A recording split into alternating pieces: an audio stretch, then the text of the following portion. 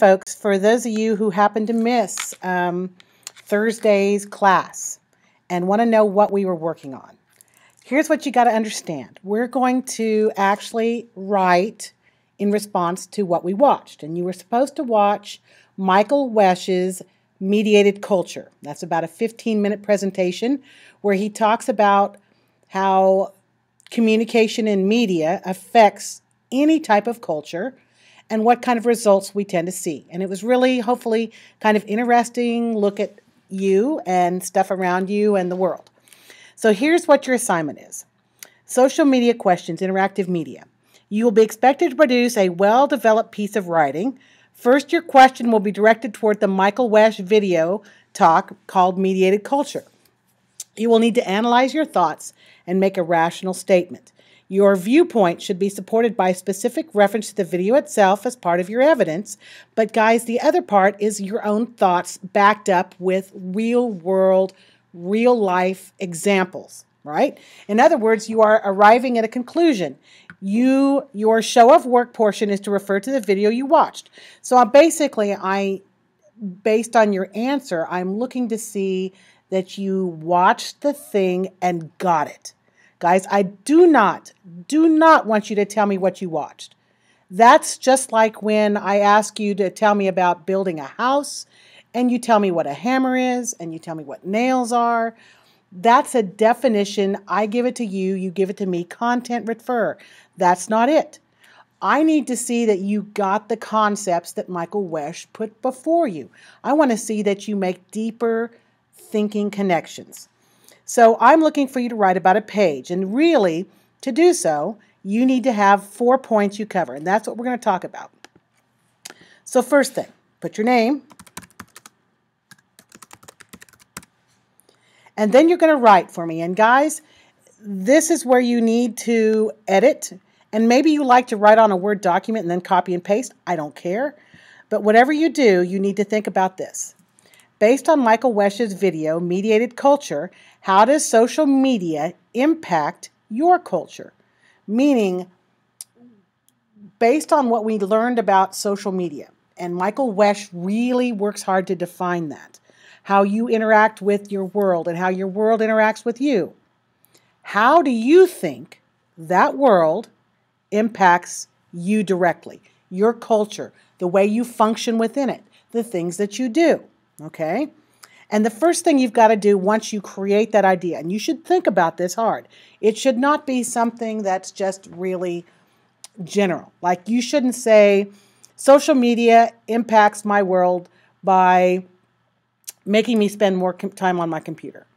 Well, that's pretty generic. I want you to really think about how it affects your culture. And your culture is how you dress, how you interact, how you talk to people, what you listen to, what you watch, what you do with your spare time, your viewpoints on the world and how you see things, how you believe about things based on what you see. That's all part of your culture. So I might write, and this is just an example, please do not copy this one. And notice I'm going to begin my topic sentence by restating my question. Social media impacts my culture by...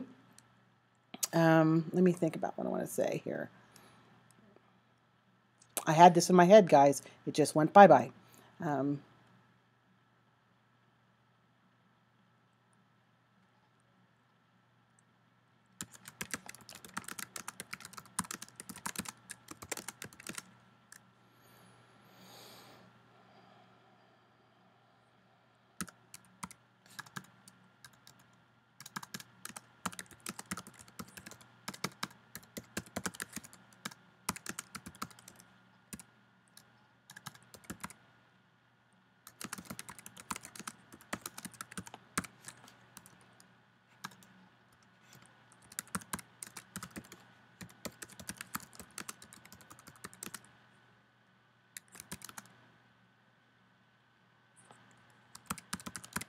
Maybe I wrote something like this. Social media impacts my culture by creating a world where I can communicate online. However, my face-to-face communication skills are reduced. That's an example. That's called a topic sentence. And the first thing you want to do is write a really precise topic sentence. Think deep. How are you different? How does it impact you? The second thing you're going to want to do, and I'm just making this number 2 so you can see what you do, is explain that clearly. So me, this is where I would use my real life examples. I would say, here is why I can communicate online if I'm a kid. I can text, I can tell things, I can be witty and clever, I can make references, I post things to Facebook, I take really cute, clever pictures. I imitate often the things I see. For example, I made this Vine video where I was imitating this or watching the media from a movie that. And I give specific references. Explain. Third thing, support. That's where I provide examples. And I might also talk about, this is also where I can talk about Michael Wesch. What did he say about that? Maybe when he talked about how kids Facebook through class. Your examples. Okay, right there. Sorry, I've got the hiccups, guys. And finally, you need to conclude. Conclusions are always a way that you restate your main topic sentence in a conclusive way. So I might say something like, so today's social media has overtaken the front porch mentality of America. It is where we present our most social face. But is it a real face? You know, that's another good thought. If it's is it really who I am or who I want my people to see? So I might prevent our social face.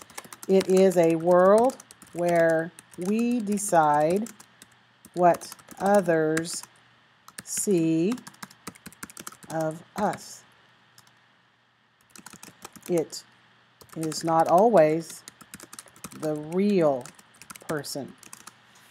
Now, maybe there's good things and bad things from all of this, but this is just a short way to do it. So here's what I'm saying. You're going to write a really well-explained paragraph. I mean, well-explained. You're going to have a topic sentence where you answer this question. You're going to explain what you mean by that in a couple sentences. You're going to support through lots of specific examples, referencing social media, things you watched, your viewpoints, all to prove this point. And then you're going to reach a conclusion in 2 or 3 sentences. All of that is going to be one big paragraph that you write and hit submit on. Okay? Best of luck to you. Bye.